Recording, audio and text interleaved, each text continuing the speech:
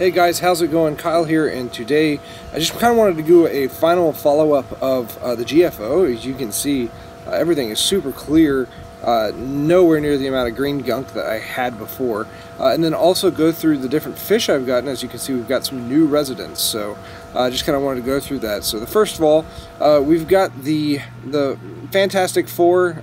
We have Ziggy Dooley, the two clownfish. We have Bandit, the convict, and then our last remaining chromie. We also have our Mexican turbo snail. His name is Yoshi, and he's gotten huge. The picture just doesn't do the justice that it deserves. We also have our urchin here. I believe he's a blue tuxedo sea urchin, with all of his hair, his wig that he carries around with him. His name is Kevin. And then also one of the first inhabitants would be Pierre here, who's just a cleaner shrimp, and he moves around the tank. He's hanging out back here. Sorry, the camera's shaky. I had to hold it very precariously, but he's in the back hanging out. And then some new additions. I have some red scarlet crabs.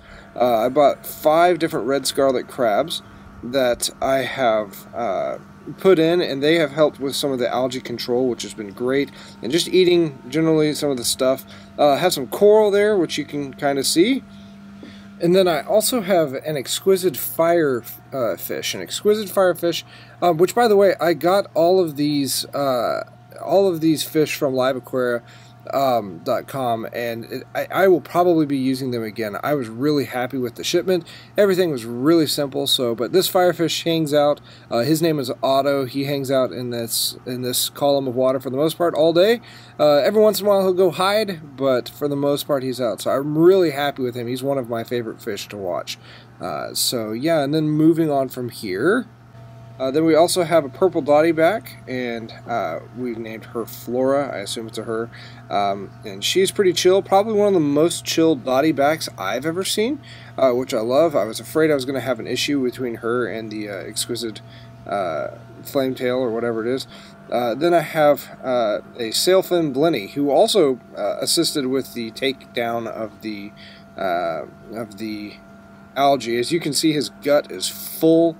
And then the poor little snail there that just has hair still growing out of him. But every once in a while, I've named the sailfin Frank, because Frank the tank. Frank goes off and eats anything and everything all the time.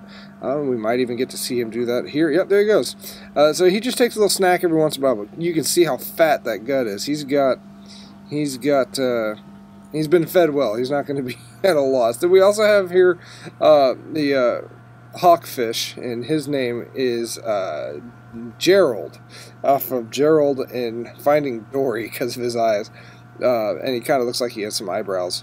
Gerald is awesome. Gerald's also huge. He's one of the larger hawkfish I've ever seen, but he's fun to watch. He loves to perch and hang out. So that's really all the residents we've got. You know, everything looks clean and happy. I'm thrilled with it.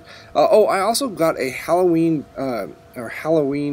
hermit crab, and he is pretty awesome as well. So yeah, just wanted to check in and show you what all we got.